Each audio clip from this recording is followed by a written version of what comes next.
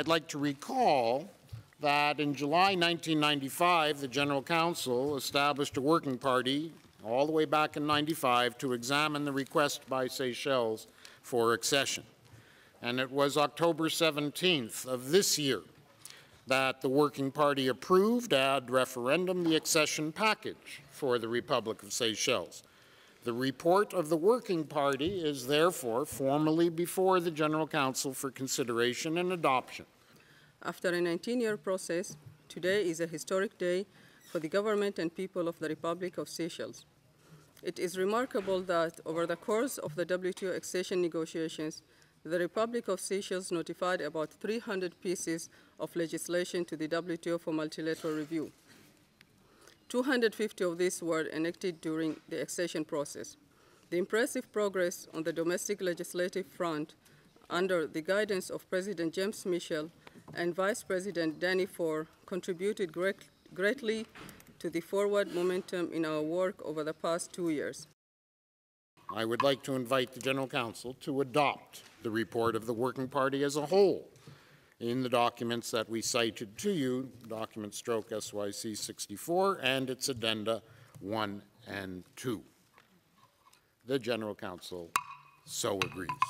So it is with great pleasure that I welcome the decision we've just taken on the accession of the Republic of Seychelles to the WTO. The decision we've just taken on the accession of Seychelles is another sign of the world's confidence in the WTO and the multilateral trading system.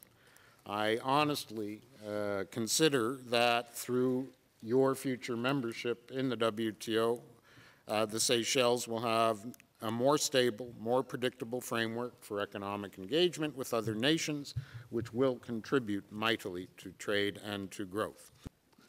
Mr. Chairman, the Seychelles government and its people have been looking forward for so long to be part of this international family.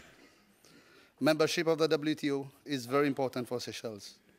It will bring immense benefits to our economy, from businesses to consumers. The reforms that we had to undertake during the accession process have already brought about important benefits. Our laws and policies are now at par with best international standards, and our private sector has already begun to reap the benefits of a more predictable and transparent trading system.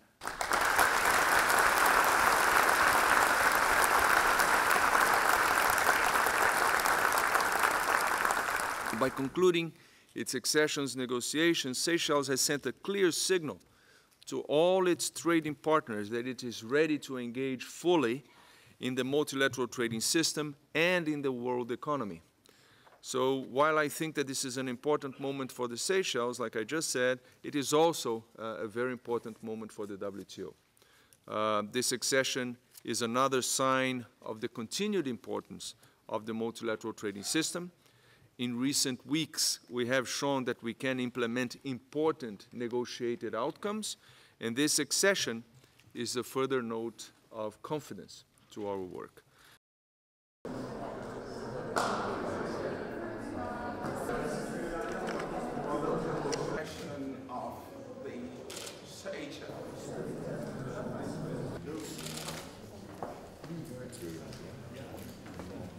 From this point on,